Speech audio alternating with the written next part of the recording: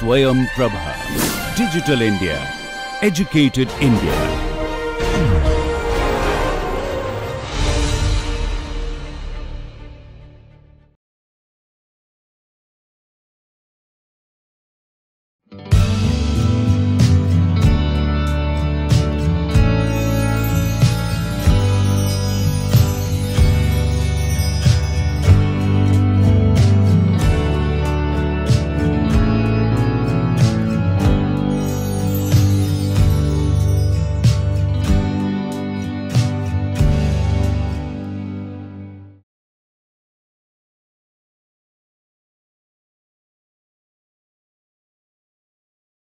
So, hello friends, this is second lecture on rights, and today we are going to discuss different theories and the conflicts inherent in these theories about rights, their different conceptions or interpretation of rights, and the inherent tension or conflict that is there in these theories about rights and what kind of rights individuals should have, and on what basis we should determine what kind of rights an individual should have. Should it be on the basis of this conception that individual is independent and autonomous of his or her community, and therefore certain natural, inalienable, absolute rights must be recognized and protected for the individual, or we consider individual as member of a particular community, and therefore the rights that we recognize or protect for this individual should be on the basis of this recognition that individual is not autonomous or isolated from his or her community, but embedded in his or her community, and therefore the rights that we give or sanction to that individual should be also because of his membership to that particular community. So, some of these issues that we are going to discuss while looking at the theories on rights of libertarian, communitarian and multiculturalist perspectives. And finally, in the second part we will discuss the Asian value debate, that is in a response to what is regarded in 1990s as a kind of a limited or selfish understanding or self-destructive paths of Western modern capitalist mode of development. And in response to those models of rights, individuals or values, there were many leaders in Asia responding to the values of community, social order, collective welfare and so on. So, within Western conceptions also there was the focus on this idea of say common good versus individual good and so on, but in Asian value the primacy of collectivity or the community was much more given importance than in this Western reconfiguration that we will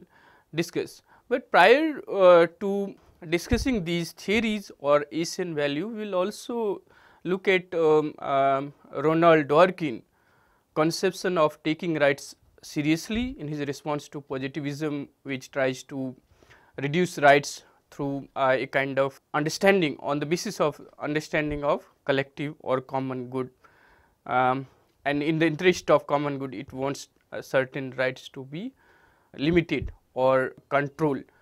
And also we will discuss the four types of rights which we will identify by looking at the relationship of certain kinds of right to the corresponding obligation and duties, and then we will move on to discuss some of these theories. So, in the concluding lecture on rights, that is third lecture, we will discuss human rights, and in human rights we will again discuss some of the rights that we have already discussed, that is political, civil, social and economic and so on. And then we will conclude our lecture on rights by discussing the relationship of rights with duties, rights with obligation and so on. So, there are many tensions and conflicts in not only different types of rights that we have already discussed. For example, between moral and legal rights, political, civil on the one hand and socio-economic rights on the other, individual and group rights, human or non-human animal rights or environmental rights and so on. So, these tensions and conflict is not just limited to these kinds of right alone, but there are huge differences in conceptualization of rights as well. So, what does it mean to have right? What kind of right is regarded as true rights or others as metaphysical or some kind of imaginary rights which is not enforceable, but it has some other kind of authority. So, the tension and conflicts in rights is not just about the kinds of right, but also about the conception of rights, the different theories on rights. So, in this lecture today we will discuss some of these theories of rights such as libertarian, communitarian and multiculturalist conception of rights. In the difference between moral and legal law, we have discussed already in the previous lecture that morality demands that men should act from a sense of moral ethical duty or responsibility. Now, this morality has no enforcing authority from the state, and moral laws comes from people's perception of what is right or what is wrong. So, it has certain form of authority or effectiveness in a sense that it is based on the people's perception, their collective perception about how a man should act and how men should act morally or ethically. However, it does not have the backing of the state.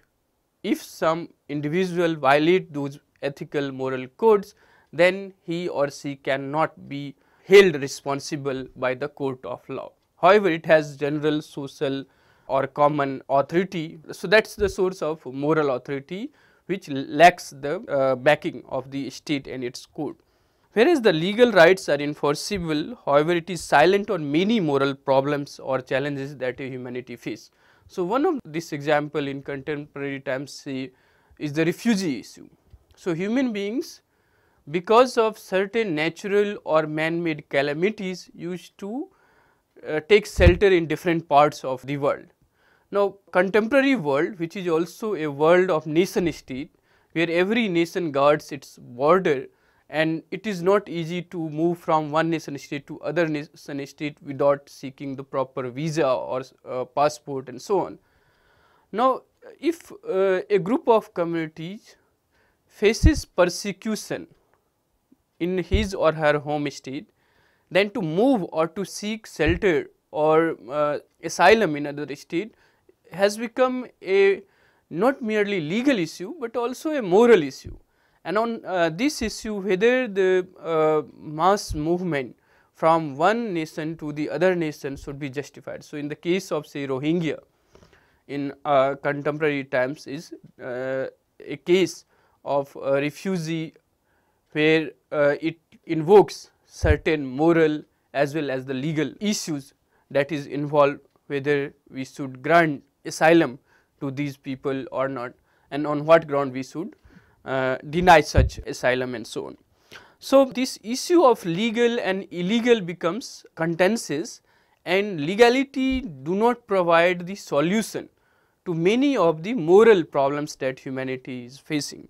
So, that is the kind of distinctions between legal and moral rights, and this we have discussed in the previous lecture also. So, there have been significant conflicts also in constituting both civil and political and also economic and social rights. So, many theorists and scholars have argued that in conflict between say political and civil rights should be given more significance than political rights, or in conflict between civil and political rights on the one hand and social and economic rights on the other hand, the civil and political rights should be given primacy to the social and economic rights. However, contrary to this kind of argument, there are many scholars who have argued that civil and political sense will have no significance or very less significance for those who do not have their basic needs met. In other words, without the social and economic rights, the civil and political rights will have very little significance, very little meaning to them. So, these conflicts are also there when we think about different kinds of rights. Now, we will first discuss this conception of right as argued by Ronald Dworkin in his text called Taking Rights Seriously, and this is in response to those scholars and theorists, especially he is a jurist or arguing about rights from juridical or from the position of jurisprudence, and jurisprudence provide the basis for the interpretation of certain laws, legislation and policies of the state and so on. So, those theorists or legal scholars who argued that there is sufficient ground to curtail or to limit the rights of individual if such limitation or curtailment is in the benefit of the larger good or the common good of the society or the humanity. Now, against this kind of argument, Ronald Dworkin is arguing about the significance or inalienability in a sense of rights, where he want those scholars to take rights seriously as the name suggests. So, right is not something which can be compromised or trade off between other kinds of goods or goods for the humanity. Rights are something which is considered inalienable, very essential for the growth of individual, and it cannot be traded off with some other goods or some other moral political values. So, in this essay Taking Rights Seriously, philosopher and constitutional lawyer Ronald Dworkin argued that rights are trumps. By this phrase, rights are trumps, he meant that the basic rights must take precedence over other norms, including the interest or welfare of the whole community or the whole society. So, there are certain fundamental rights which must be given primacy to any other goods that may society collectively think are desirable. So, in other words, the rights are the possessions of individual which cannot be taken away or which cannot be traded off with some other goods. So, rights therefore are individual possessions which cannot be violated simply because such violence benefit other individuals or society as a whole. So, in Ronald Dworkin conception of rights is something which is the possession of individual which cannot be violated even if such violation is in the interest of other individuals or group of individuals or even for this good of society as a whole or community as a whole. So, in that sense, in this conception rights are considered inevitable or essential possession of the individual which must not be taken away or infringed upon for the sake of other goods or the goods of the whole society. So, it is based on those foundational or constitutional notions of rights that are used by the courts in the jurisprudence.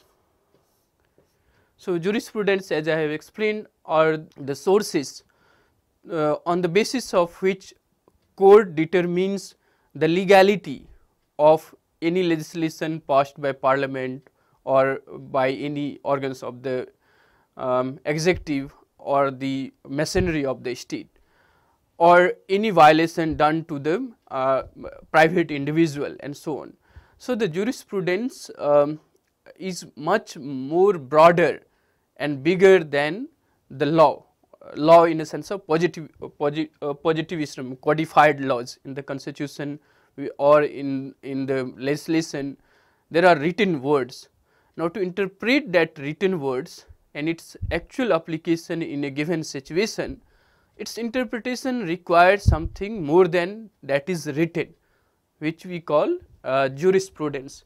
So, this understanding of rights is based on those foundational or constitutional notion of rights that are used by courts to override legislation contrary to these rights, even if such legislations are democratically endorsed or claim to serve the public good. Now, here we need to understand, we can take the example say of Indian constitution. So, parliament is empowered to enact a legislation in the service of people or for the benefit of the people. Now, in enacting such legislation, it cannot violate certain principles of the constitution or certain rights that is given to the individual by the constitution. If it does so, then such person or the member of that society may take recourse to the court, that means Supreme Court or the High Court, which then review these legislation enacted by the parliament or duly enacted by the parliament, and then decide how far that enactment is in contrary to the principles of constitution or violate the rights that is protected in the constitution, and so far it violates or limits those enactments or legislation can be nullified by the constitution. So here we are talking about reviewing a parliament act or legislation through the constitutional mechanism, through the constitutional principles. Similarly, in many other issues, the laws which is passed by the parliament by following the procedure duly established, or even if it claims to serve the common good, yet those laws or enactments can be nullified or can be overridden by the court using the jurisprudence or the foundational ideas of the rights which is enshrined in the constitution or in such texts. So, the conception of rights that Dworkin is arguing about is such kind of rights where those rights cannot be taken away even by the parliamentary legislation in the name of serving the common good or so on. So, rights for Dworkin is very essential for the growth of individual. Now, to understand the rights, we can look at rights in its relationship with the duties and obligation, and if we do so, we identify 4 types of rights as argued by Wesley Hopfield in the foundational legal conception. So, these 4 kinds of rights are liberty rights, claim rights, power rights or immunities. Basically, these rights can be understood in its relationship with corresponding or correlation with duties and obligation of that right bearing citizen. So, one such kind of rights is liberty rights. Now, this liberty rights allow a person to do something or to get something done without any corresponding obligation. So, certain rights are recognized for the individual to grow without necessarily corresponding duties and obligation for individual to do to exercise those rights. So, that person who has these liberty rights are at liberty to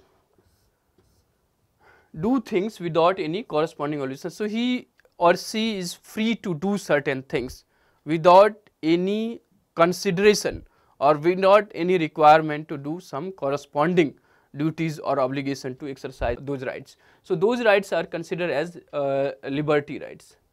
Second is right to speech, or freedom of speech and expression can be regarded as liberty rights, or to opt for a particular profession, teaching, doctor, lawyer and so on.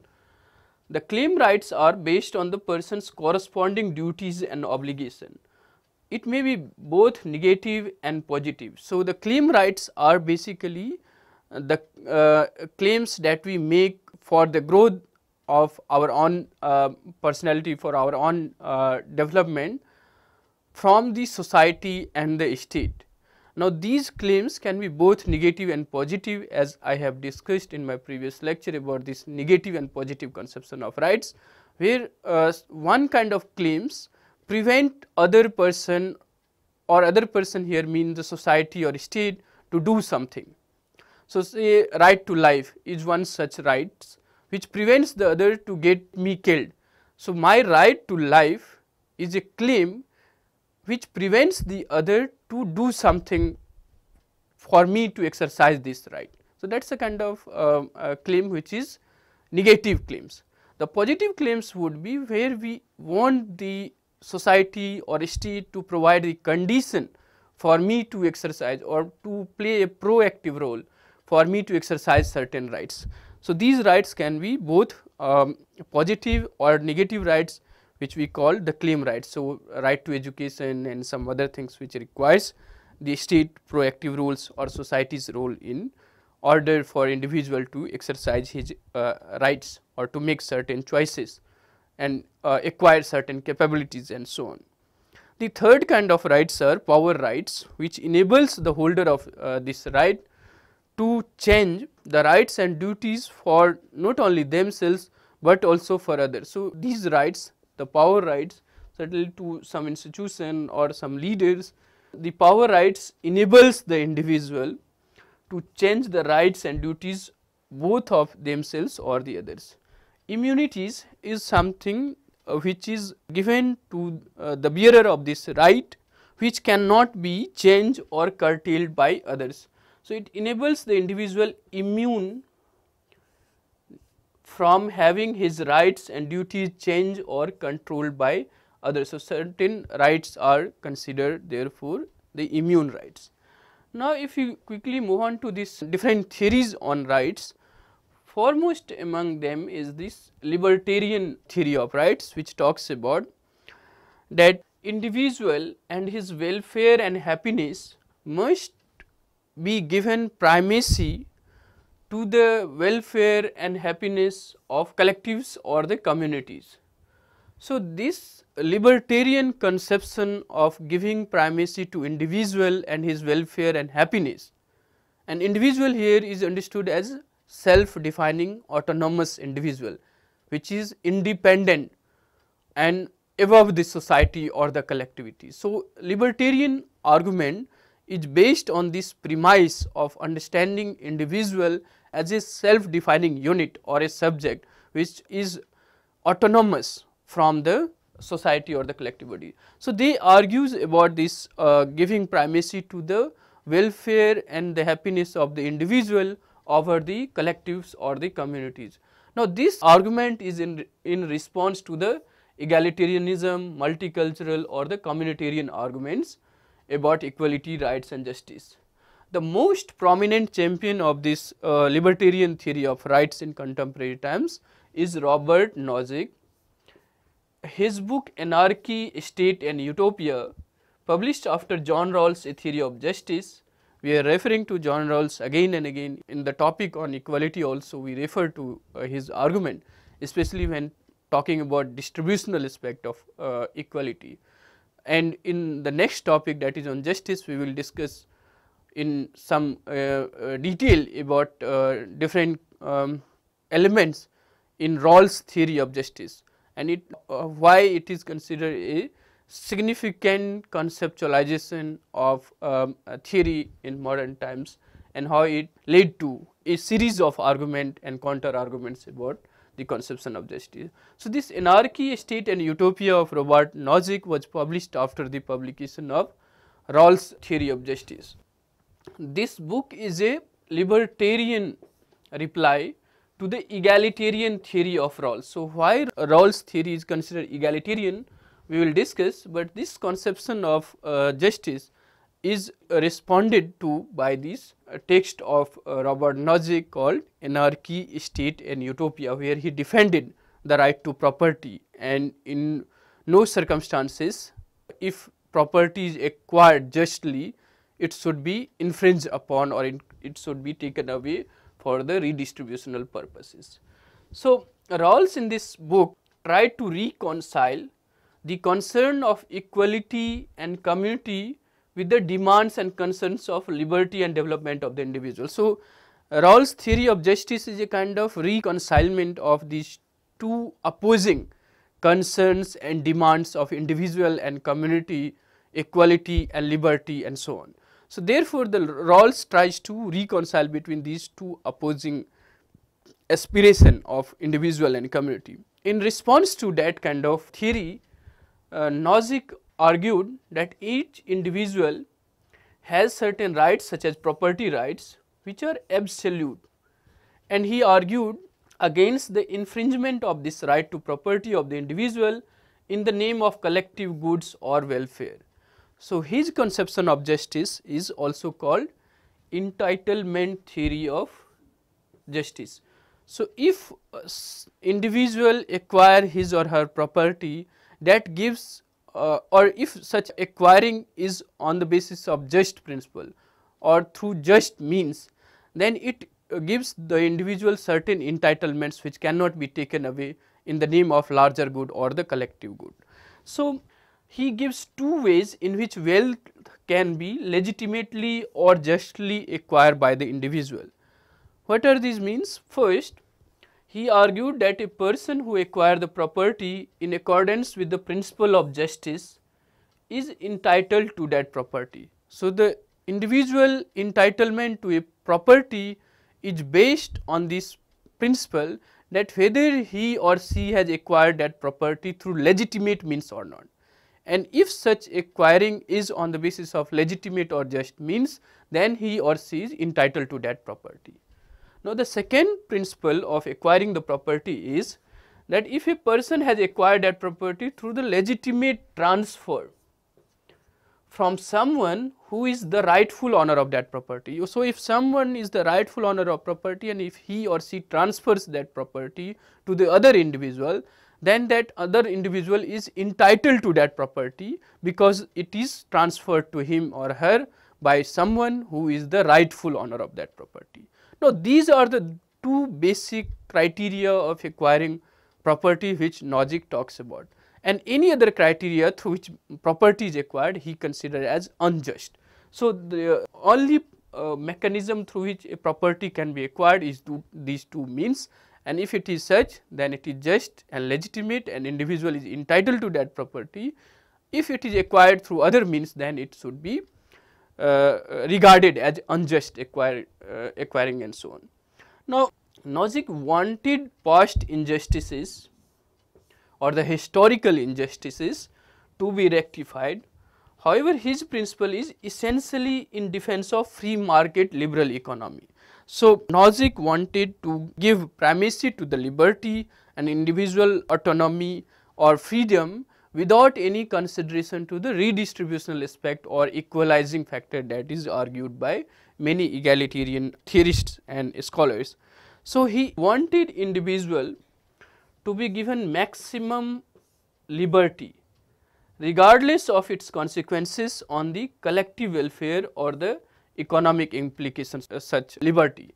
So, in this conflict what we find is, on the one hand we have a range of scholars arguing about creating a society more equal, more egalitarian, even if it requires limiting or curtailing the rights of the individual. Libertarian on the other hand wants the society to not just give maximum freedom, but even if such freedom leads to some inequalities in the society or some adverse implication in the society, even that is good, because such process is just if we acquire the property and we allow the individual to acquire the property through just means. Now, the next perspectives on right is the communitarian perspective, that is in contrast to what we have just discussed about the libertarian theory of rights. Communitarians regard rights or justice as important for the progress and development of the individual and society. So, like libertarians, communitarians equally regard rights and justice as very significant for the growth of individual and society. However, they criticize first the ahistorical and the external criteria which is applied by the liberals to criticize the actual and the everyday lived realities of communities in the society. So, they want this discourse on rights should be sensitive to the actual lived realities of the communities or different communities in the society, and not having a kind of hypothetical, abstract or ahistorical assumption about certain rights. So, in the natural right theorist or the social contract traditions, we have seen how individual is assumed to be independent and autonomous of the society and his or her community, but in the actual lived reality individual is always embedded in his or her community. However, the libertarian or liberals takes a ahistorical or abstract understanding of that individual. So, the communitarian criticize that aspect of liberals, and communitarian criticize the understanding of individual as self-defining autonomous subject as it is argued by the liberals or libertarians. and they criticized not the universality or the emphasis on justice, but the liberal conception of individual. So, for the communitarians, individual is not an abstract category or entity, but is deeply embedded in his or her social and cultural community. And if that is so, so one kind of understanding of individual as self-defining autonomous individual is challenged and criticized by the communitarians, which believes that individual is embedded in his or her social and cultural community, and that embeddedness gives certain worldview, defines the welfare or the sense of welfare to that individual. Now, when we discuss about the rights, we must take into account those differences, those cultural and social differences of individual. So, in the liberal conception, individual well-being and happiness is seen as independent and autonomous of his or her community, whereas communitarians argue that individual makes sense of and enjoy his or her well-being or happiness in his or her community, and therefore, they argue that while allocating rights to the individual, we should also take into account his social and cultural backgrounds. So, in other words, unlike liberal conception which want certain rights to be given to everyone universally, so there is no difference or differentiation between two set of individuals. Communitarians argues about granting certain rights to individual not because he is regarded as autonomous self-defining individual, but because he or she belongs to a certain community. So, the membership to that community should also entitle that individual to have certain differential rights and so on.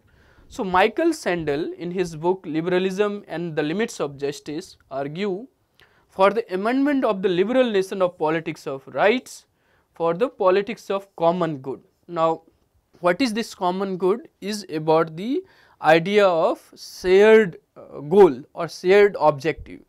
Now, liberal premise according to Sandel is flawed because conceptualize an absolute or the universal notion of justice or rights. It also believes in the absence of common shared goal among the individual. So, it believes that individual knows what is good for him or her, and he or she collectively cannot formulate something which should be a shared ideal and so on. So, Michael Sandel criticized the liberal ideals which is based on certain flawed premises, such as it believes in the absolute and the universal notion of justice. It also believes in the absence of common shared goal, an individual who is independent of common shared goods and ends and so on. So, now these are some of the flaws of the liberal premises which regards individual as a unit, and therefore, the rights should be distributed on the basis of understanding that the society is constitutive of individual and individual has their own rights, their own sense of good, and there is no collective or shared good which can be defined or which can be applicable to everyone in the society. So, therefore, the liberals argued about the individual as the right bearing citizen and not the collective or the society. So, Michael Sandel questioned that kind of argument in liberalism.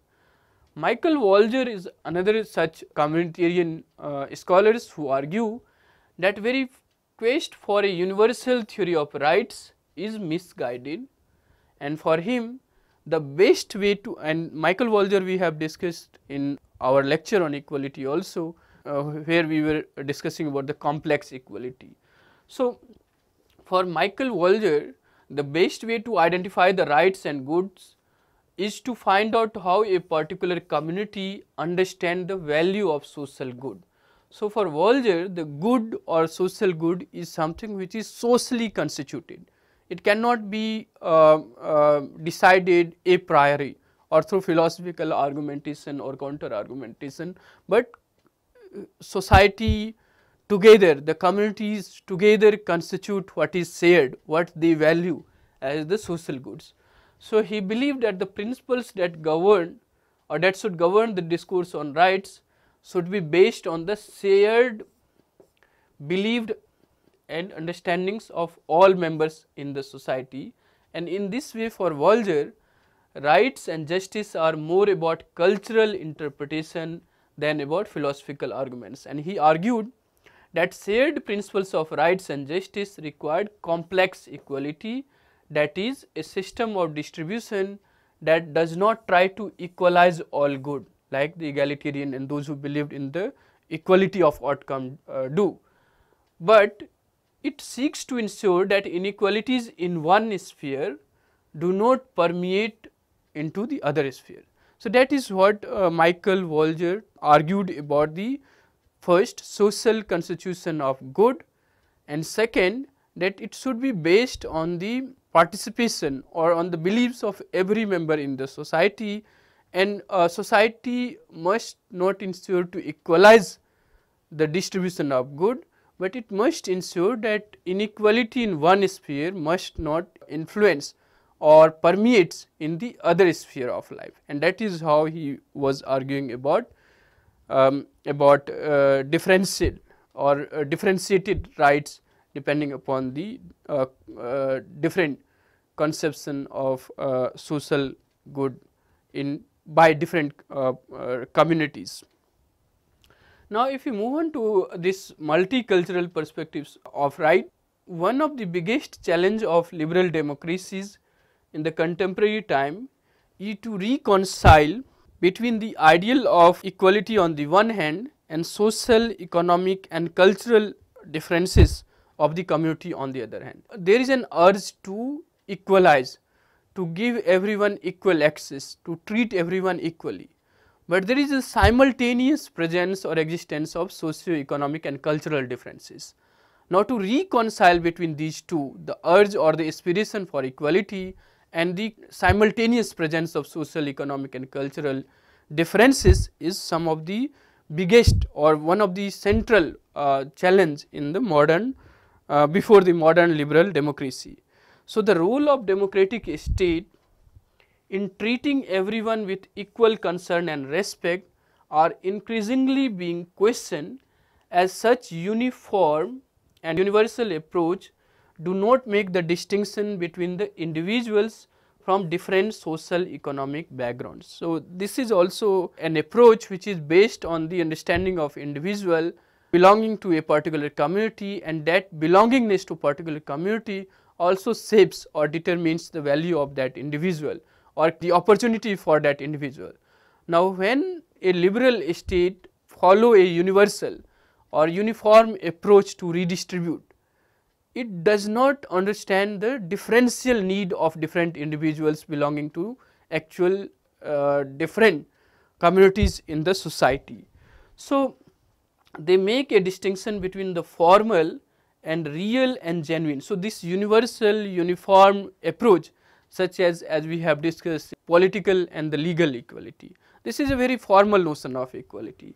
This does not turn into the substantive or the actual realization of equality in life because of the socio-economic and the cultural differences that exist in the society. So, they make this distinction between the formal and the real or genuine equality and argue that difference blind approach, that is the uniform approach, treat everyone equally, that approach is blind to the actual existing differences in the society.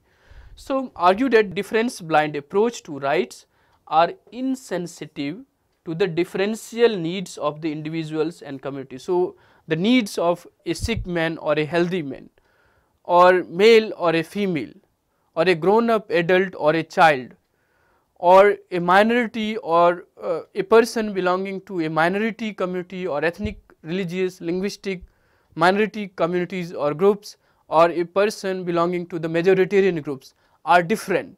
Therefore, in treating them, we must be sensitive to their differential needs and do not have a kind of difference blind uniform universal approach to the rights. So, they argue for group rights should be recognized for ethnic groups and national minorities. So, we have one such thinker, Will Kymlicka. He argued about the need for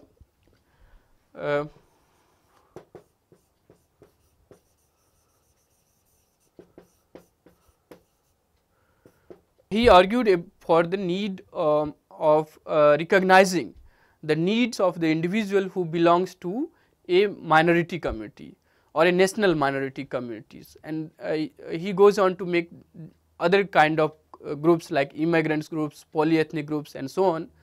But here we need to understand that how the needs of a national minorities are different from those who belong to a national majority community.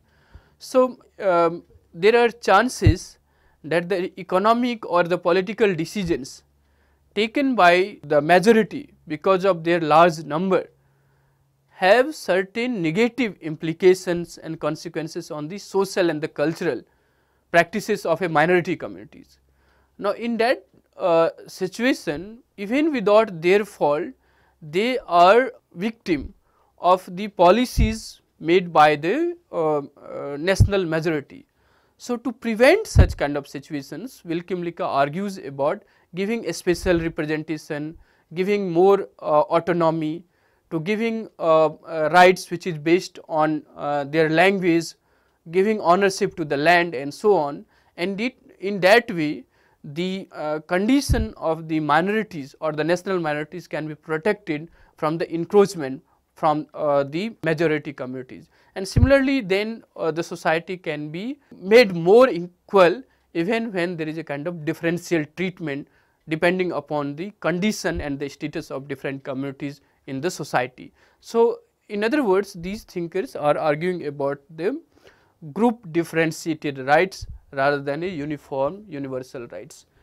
Similarly, Viku Parekh argues that in a multicultural society, there exist a number of cultural, linguistic and religious community which generally demand various kinds of rights which are not possible to be accommodated within the liberal jurisprudence of rights, which is based on the individual rights. So, demands of different communities is not possible to be accommodated within this liberal jurisprudence of rights. Now, however, there is danger of group rights as well. First, how far group rights are coherent or logical? Not all the claims, as we have discussed, we make which we think is necessary for our growth turn out to be the right, because it needs to be recognized by the society that these claims are necessary for the individual to grow. Similarly, the different communities, different groups in the society making different claims are not necessarily coherent or logical. So, not all demands of groups can be regarded as logical, and this is the problem with the multicultural or the communitarian theories.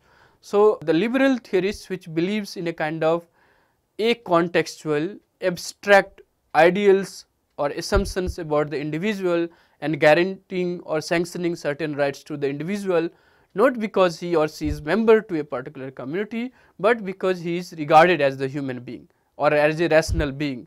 So, therefore, he has certain rights which is inalienable and so on. Now, these multiculturalists or the communitarians which believes in the individual being embedded in a community and therefore, rights should be differential, keeping in mind the belongingness to a particular community, do not have a convincing answer to this problem, that should all the demands or claims of the community or groups be regarded by the majority community or the rest of the community, how far that claim is logical or rational. If it is not, then how to tackle such kind of situation. So, in the multicultural or communitarian perspectives on rights also, we will see a kind of basic assumptions that is similar to liberalism. However, their difference is their emphasis on the community and groups as equal or as significant than the identity of the individual. So, the emphasis for them is the community rather than the individual, and individual carries certain rights because of his membership to that particular community, like national minorities, linguistic minorities and so on.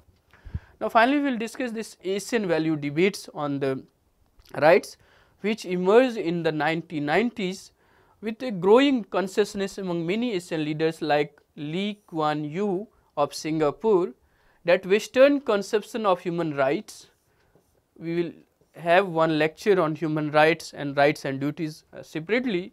So, this growing consciousness about Western conception of rights are limited and selfishness lead to this debate in theory which we call Asian value debates.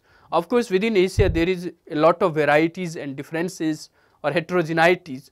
However, there is a kind of response to the Western conception of human rights which is considered as culturally insensitive or different from the overall set of values of the non-Western, especially the Asian society. So, in contrast to Western emphasis on individual and his or her exclusive rights, these Asian leaders have argued that Asian values, these terms are not homogeneous. Within it there is lots of differences or heterogeneities, as I have said. However, they argue that the Asian value give priority to community lives rather than individual, social order, respect for authority, general welfare, loyalty to family, state and nation and so on. So, that is the kind of response to the Western focus on the individual and his or her exclusive rights. Thus, in contrast to the Western conception of rights that focuses on individual over general welfare, in the Asian countries it is argued that there are major cultural and historical differences which do not allow the Western commentators to appropriately comprehend these values which sustain both individual and collective lives in these communities. So, they argue that in these society historically and culturally their sense of welfare and happiness is constituted very differently on different set of values which is not always understood or appropriately comprehended by the Western theorists or the commentators. So, these values are often regarded by the Western theorists or scholars as some values which justify the authoritarian rule and the governments. So, for the many Western scholars and the theorists, these values enable the conditions which lead to authoritarian rule or government in these society. However, these Asian values or realization of these values are result of growing consciousness among the Asian countries about the limited, selfish, destructive paths of modern Western capitalism or modes of development. So, in many Asian societies, say in China, the Confucius philosophy, or in India or in Southeast Asian countries, there is this growing realization of the limitedness or selfishness of the Western conception of theory or individual or how to govern the collective life as self destructive, and therefore, they realize that the Asian values are different, which not only help in organizing the collective political or social life, but also to provide enabling condition for the individual and community to live together, to sustain his or her life in the lives of community. So, that growing realization of the values which sustain the individual and collective life in the Asia is regarded as different from the Western conception of liberty. So, that is all in today's lecture. So, we have seen different conception of rights, especially we began with Ronald Dworkin, where he argues about taking rights seriously and also to identify 4 kinds of right.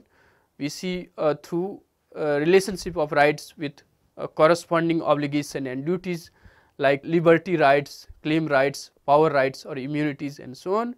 Then finally, we have discussed this libertarian, multicultural or the communitarian perspective of rights, where the basic things that we need to take into consideration is that understanding of the individual.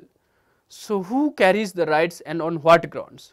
So, libertarian argues believing in the individual, his capability or his rights to acquire property, to lead his life the way he or she wants to lead, is based on this assumption that individual is the self-defining individual, whereas the multicultural or the communitarians argues about the embeddedness of the individual in his or her community, and therefore, the rights that we sanction or recognize or protect of these individual should be on the basis of his or her membership to that community, be it national minorities, polyethnic groups or so on and so forth. However, what communitarians or multiculturalists fail to understand or convincingly argue is how far or what kind of claims can be regarded as legitimate claims logical claims or which claims can be regarded as illogical or incoherent or illegitimate. So, there is no adequate answer to such kind of dilemma. In there we also find some kind of liberal assumptions also guides many arguments of the multiculturalist and communitarians, where they agree to have some common assumptions agreed upon principles or values by all the communities, and within that then they can start with the different understanding of goods, different approaches to goods, and so on.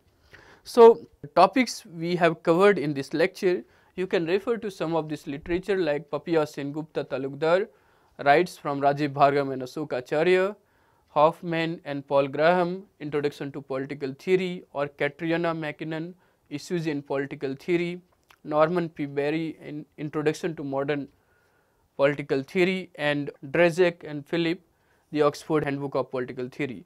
So, you can refer to some of these books for what we have covered in today's lecture. So, that is all for today. Thank you for listening. Thanks all.